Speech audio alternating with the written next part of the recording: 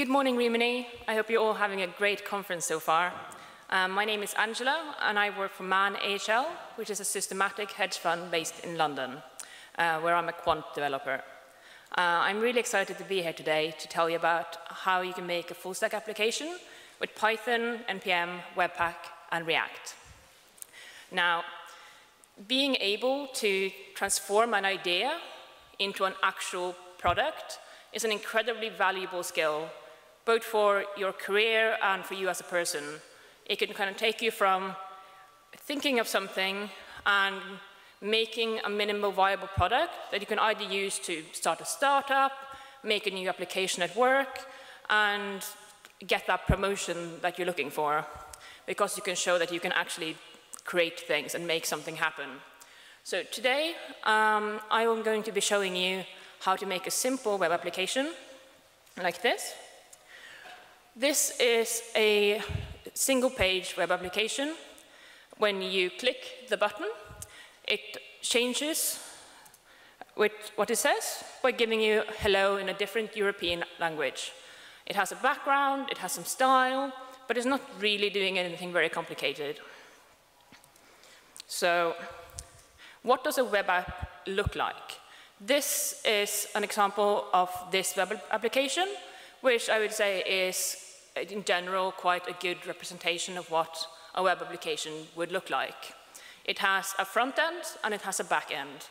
The front end is what you see here in blue and green, and it consists of what the user sees and how the user interacts with the web application.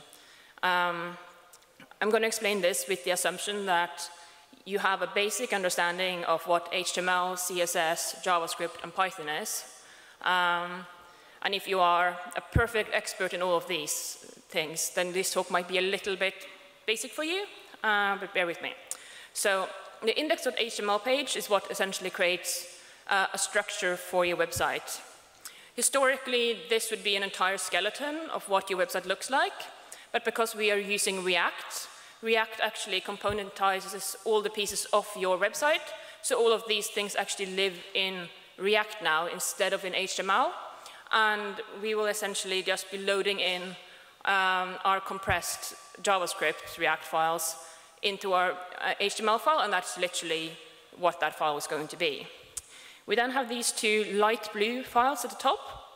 It is our style file and our JavaScript file. These have both been bundled by our extra tools.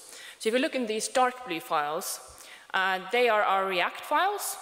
We take our React files, which have been written in JSX. They are passed into the Babel converter. Babel converts them to normal JavaScript. Webpack then converts this to something that our browser can understand. Because Webpack only understands normal JavaScript. And then we attach those things to our browser. When we're talking to the backend, when we are clicking that little button, what happens is that we are using a JavaScript library called jQuery to do a HTTP request to ask the server, hey, can I get a new type of hello, please? And the server will return that to us, and we will display it on our website. So for this example, we are going to be using Flask, which I'll get back to more later. So first things first. This is going to be our initial project setup. You have a folder. In your folder, you will have a README to tell other people about your project and what you're doing, and you'll have a project folder, effectively. This project folder has a server folder and a static folder. The static folder is our front end. It holds your JavaScript, your Webpack, your Babel, your NPM. And we're going to start by going in there and building our front end. So the first thing we are going to need is a JavaScript package manager. And package manager, I'm sure you're all familiar with from using things like pip or apt-get, and it really just manages your packages. It makes life so much easier because you don't have to worry about going to this website to download a new version of that package, making sure you have all the right dependencies, what are even my dependencies. By using a package manager, You just say, oh, I want this file and this file and this file, and it downloads the version you want or the latest version.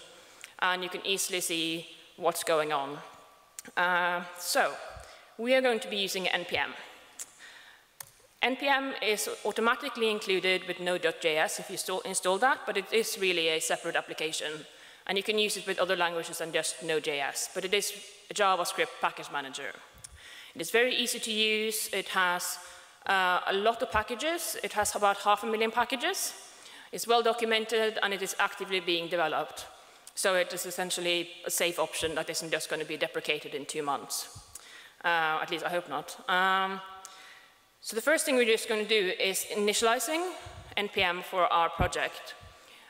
This has really good defaults, and you basically just follow the defaults, and this creates a package.json file. The package.json file ends up in our static directory, like you can see here in pink. So for reference, everything that's pink is the things that have changed. The package.json is really useful for multiple reasons.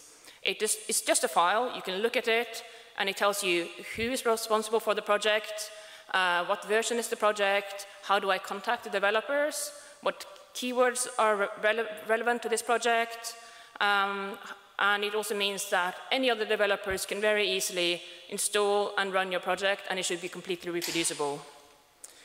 So this is what my package.json looks like. As you can see, there's a name, there is a version, there's dependencies, and a license. So everything I really need to know about how this front end works. The next thing we're going to need is a module bundler. This minimizes the number of script tags in your JavaScript. So if you've done a bit of JavaScript before, you know that once you start kind of having quite a few JavaScript files, you need to add them all to your HTML.index or similar. And you need to add them in the right order, because if you add them in the wrong order, then everything is a global, and depending on how you do this, it gets quite messy, and it takes a long time to load. So by using Webpack, this bundles our dependencies. You essentially give it an entry point, and based on this entry point, it creates a dependency tree of all your dependencies. And then you attach this bundled JavaScript file to your HTML. That is one script tag for one entry point. And this basically means that you no longer have to worry about globals, you no longer have to worry about which order do I import things in, you no longer have to worry about having loads of script tags and having really unreadable code. It's easy to see what's attached and how do I run it. It also does lazy module loading, which means that essentially your pages are going to be loading faster. Right, so this is what Webpack looks like with its basically it's bundling. So it takes all your normal modules and turns them into static modules. One important thing to note about Webpack is that it only understands JavaScript. This means that anything else needs to be converted into JavaScript to be used. This is both a benefit and a bit of a problem. This means that we need to add a loader or a plugin for everything else you want to add. This means you want to add CSS, there's a loader for that. You want to add files, there's a loader for that. You want to have a background image, there's a loader for that. So obviously there's a little bit of a learning curve here, but once you kind of start getting the hang of it, it's actually quite okay. But the benefit of everything being a module is that you can attach it and require it inside your JavaScript. So I can require my CSS file in my JavaScript, and I can require my background image in my JavaScript, which is actually really quite powerful. And it also integrates seamlessly with NPM. So this is how we get started with Webpack. You install it using NPM, and then you add a file called webpack.js. It really just has, everything you need to get started is an entry point and the output. And the entry point is just going to be our JavaScript directory and the index file in there. And then our output is just going to be a bundle.js. And then we export this, and it ends up here in our static folder. And we can really get ready to use that. Now, if you want to have if you have an application that is a multi-page application, instead of the single-page application we are using, this is how you would do it. So you can have multiple different entry points for your different sites. So you can have an index page, an about site, and they would all have a different entry point, creating a different bundle. So in this case, you can look at what happens in the output, where we have the bracket name.js, and this would just be named after your entry point name. Okay, so let's actually do something interesting with this. We're going to start by displaying an alert. This is going to be our updated directory tree. We're just adding an index.html file and a JavaScript file. And then you can also see where our bundle ends up. So, okay, the index. This is super easy. As I mentioned previously, you literally just add your bundle to the body of your file, and that's it. Everything you need to do. All the layout and behavior is in React. In our index.jsx file, all we're going to do is add an alert. This is literally the only only sentence, effectively, that is in our file. And that's enough to create an alert. We then need to build our application as well. I always add some run commands when I build my application. A run command is just an alias. For example, if you add a watch command, as you can see, I can just then use watch as the word, instead of that, remembering that entire line and all the parameters. And it just makes your development process a lot more fluid. It means that you don't have to remember the giant lines, and you can kind of just do a build, and it just builds. It's similar to using a makefile. So when you start the watch command, watch is special in the sense that you start in a different tab, and you just keep it running. And it automatically builds any changed files and recreates a new bundle for you. So you don't need to worry about actually making sure that you've compiled your code manually, because watch is going to do that for you. That means you can refresh your browser window and see your changes immediately, instead of sitting there going, okay, I made some changes, but they're not displaying, and 5 minutes later you realize it's because you forgot to build. We open the index.html page, and ta-da, we have an alert. Great. Okay, let's do something more interesting. We're going to add React to this. Now, why am I using React? I really like React because it allows you to build small componentized UIs with reusable components. It makes it really easy to basically do repetitive things without having to write the same code over and over and over again, which is very good computer science methodology in general. It's easy to maintain, and it's easy to re-render components and change. And all the logic for a component lives within that component, which makes it very easy to basically see what's going on, see what lives where, and switch out one component for another one without problem.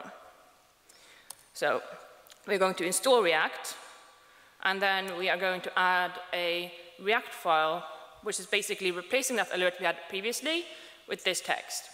So for React, you always need to import React to be able to use React, obviously. There's a few things to note here. The React DOM means that we're essentially displaying things with React. As you can see, when I'm importing my app, there's a // in front of it. This means I'm importing it from a local file that I've created instead of an external dependency. And you might think that being able to use brackets is kind of weird inside my JavaScript code, but this is essentially what JSX does. It allows you to use custom, effectively HTML tags with your own created classes. So the app here is effectively our entry point into this part of our React code, our application.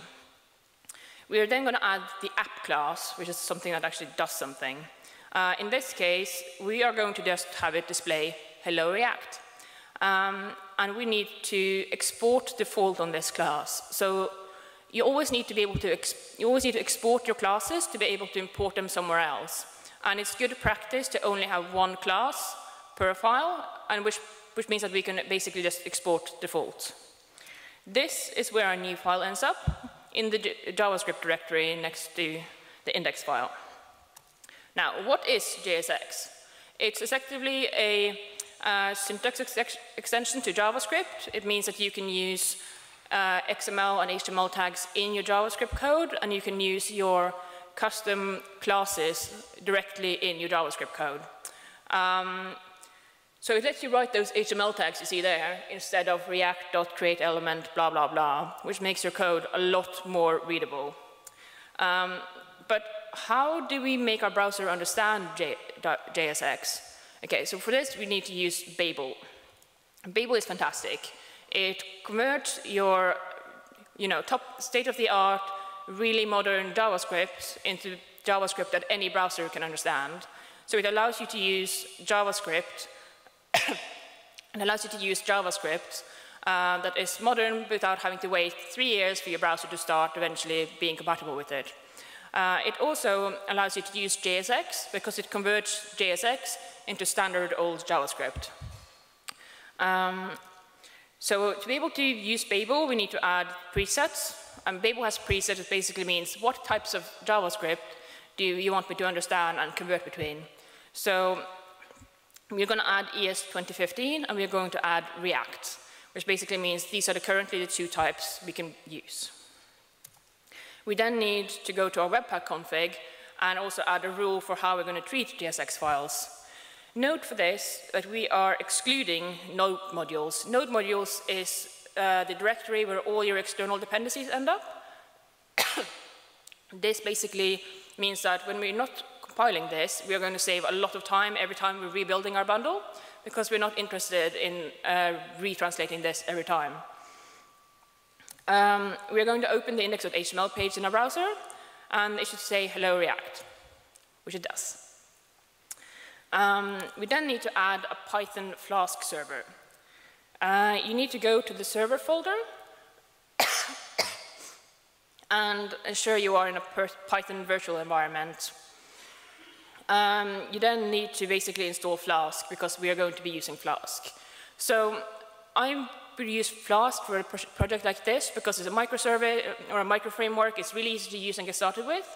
If I was doing a big industry project, I would probably be using something like Pyramid or Django instead, but it really depends on what you need to use it for.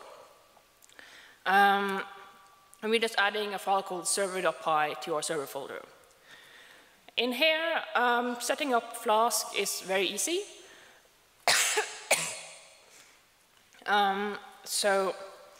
You just need to point at where your static bundle is and where your index.html is. Thank you. And then you need to, sorry.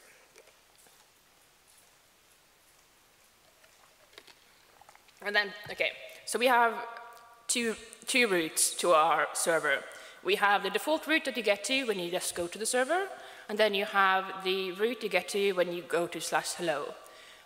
We are going to be using the default route to just load our website, and then we're going to be using the /hello endpoint to get all those different hellos that you saw in the beginning.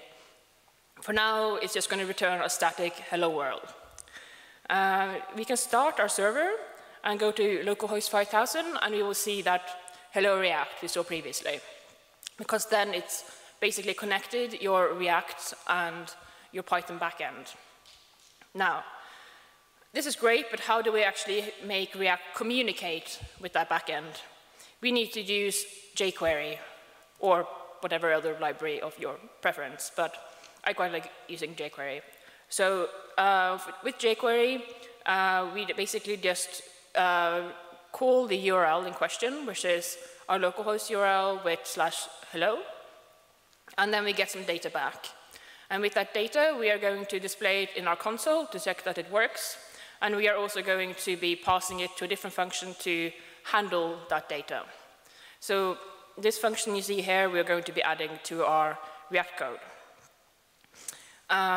We are then going to be changing the Python in the backend to do something a little bit more interesting.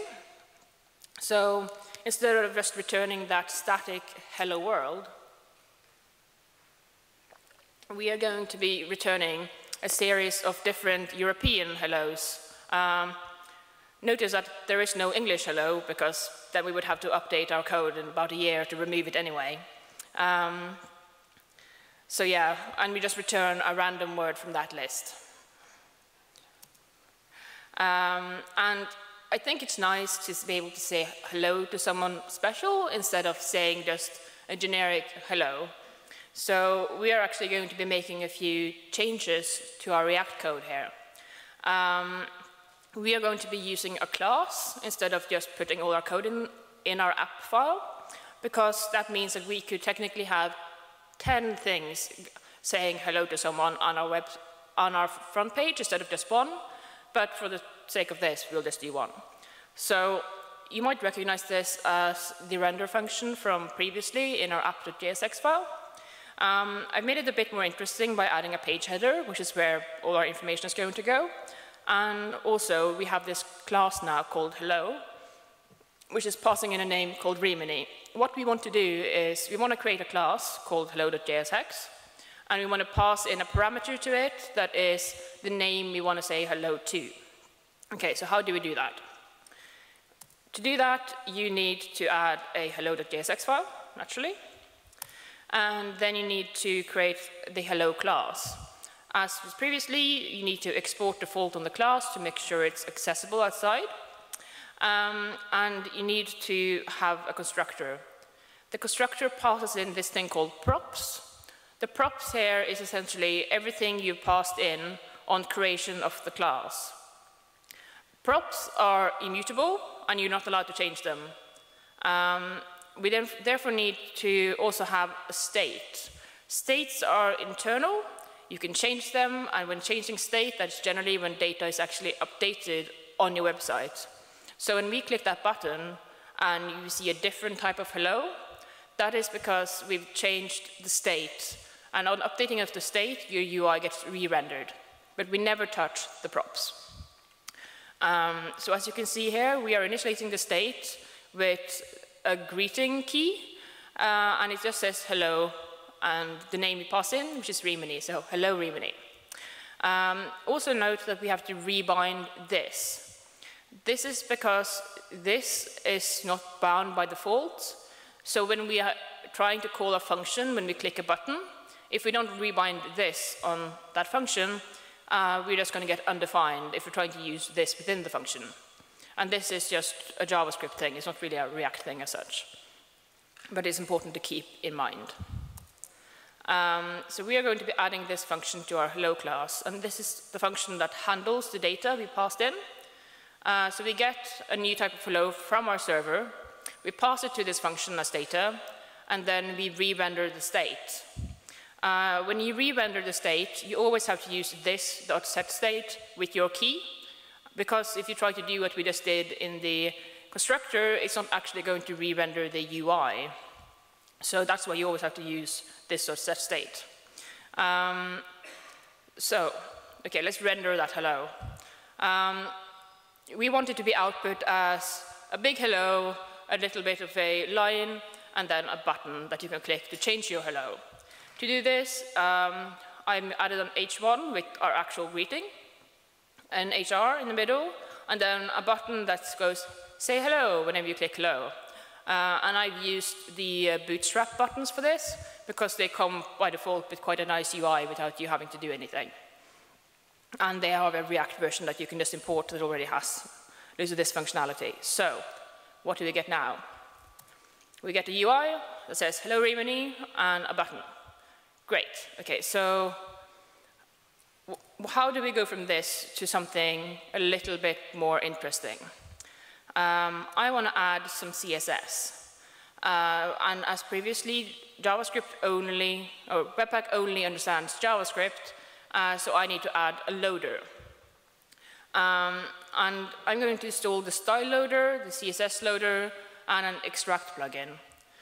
We need these two loaders to convert our CSS files, and then we need the extract plugin to be able to extract our bundled CSS from our generic JavaScript bundle into something we can actually attach directly to our index.html file, so we can render our JavaScript and our CSS separately.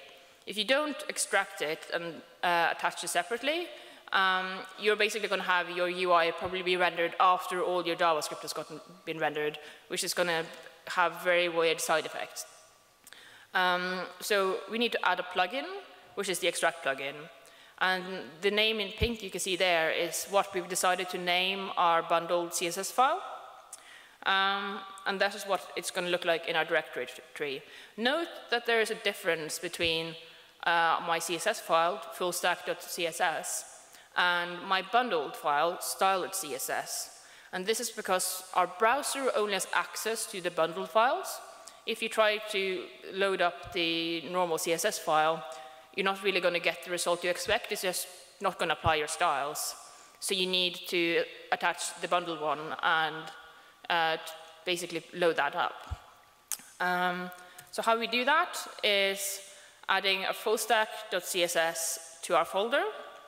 I've added a few styles to it, just something to make it look a bit nicer. And then I need to require my fullstack.css file in my React code. If you don't load it into your React code, it's not going to be picked up when Webpack is bundling, and it's going to think you have no styles applied. And as a result, it's not actually going to get compiled. And then we need to add the style sheet, which is the bundle style sheet, to our index.html page. And what we end up with then is this. And now you can see our style has been applied. It looks different, and it's quite nice. But I would still like to basically add a background image. Adding a background image is just adding an image to our image folder. We need to then use a file loader to load that image. When you use a file loader, you can specify what types of files you want it to load. So in our case, we are going to specify that we will load JPEGs, PNGs, etc. And that is just another rule in your Webpack config. And then you need to basically add a background URL to your CSS, as we've done here. But the caveat here is just adding this to your CSS is not going to actually make your image show up. You need to also load your image in your React code to be able to have that image show up. And this is something that a lot of people seem to be quite confused about, just judging by Googling it. Because basically you need to import your image. You then need to create a new image object and add your image as the source for that new image object. And then you need to render your image in your render function in that file. And only if you do all of those steps are your images actually going to show up. Otherwise, you're not going to see anything. You're going to see that white page we saw previously. So what we have now is an app that has a background image. It has some nice CSS. We have managed to position it where we want it to on the page. And when you click the button, it says hello in different European languages.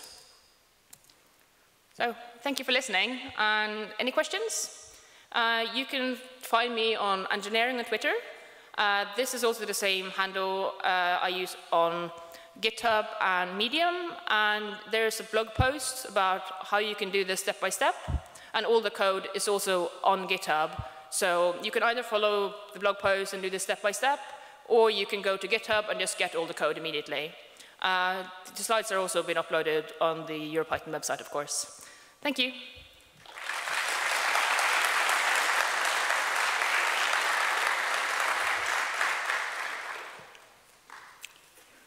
Any questions? Yes.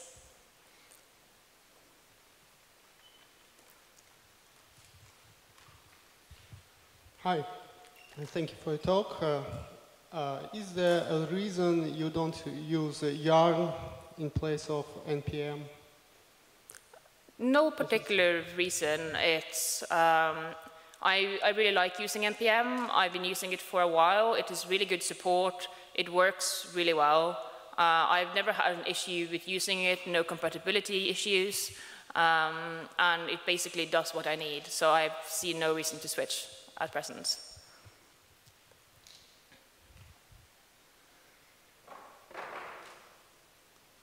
Any other questions?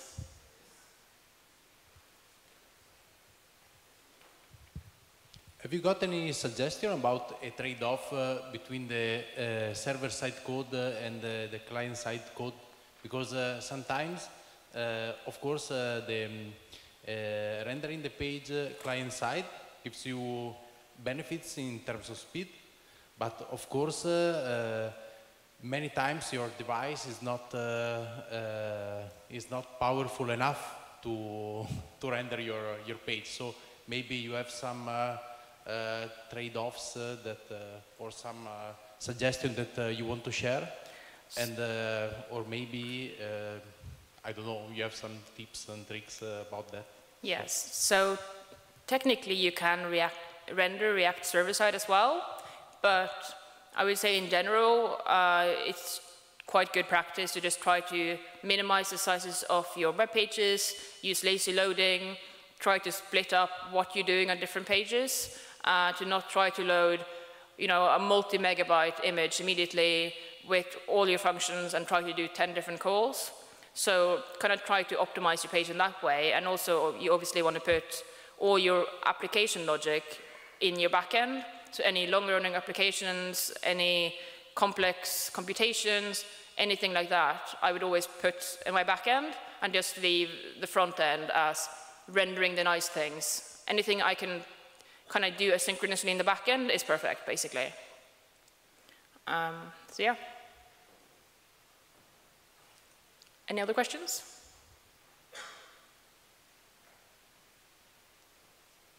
Okay, thank you for listening.